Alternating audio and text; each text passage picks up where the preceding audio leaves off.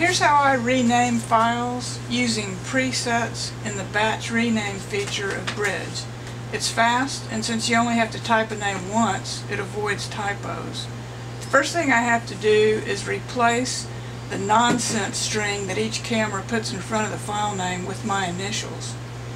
The way I do that is I use a preset that I saved that does it for each camera.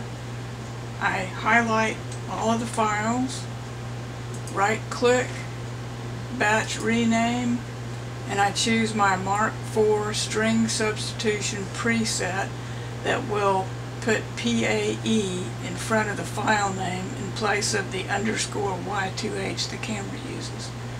Click rename, and now all of my files have PAE in front of them.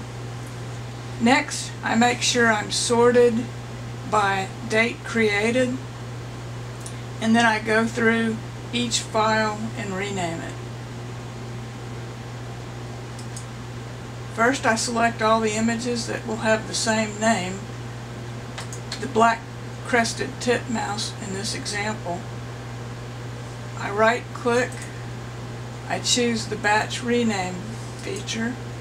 I look for that bird in my list, and I have right here the black crested titmouse. I select it and I click rename. Now all those files have black crested titmouse in the name. Move on to the next one. Right click, batch rename, find chipping sparrow, since that happens to be a chipping sparrow. Click rename, and that's done. Go on to the next set. This is the Texas spiny lizard.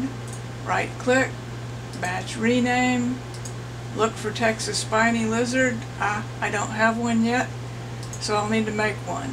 Just highlight this, type very carefully Texas spiny lizard. Don't hit rename yet. Copy this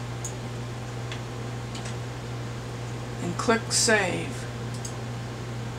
Paste it in the box. Now I'll have a preset for the Texas spiny lizard. Now I can click rename. And you just continue on in this manner until you have all your files named. When I process different types of images, I clear the presets and I start over. That's pretty much it.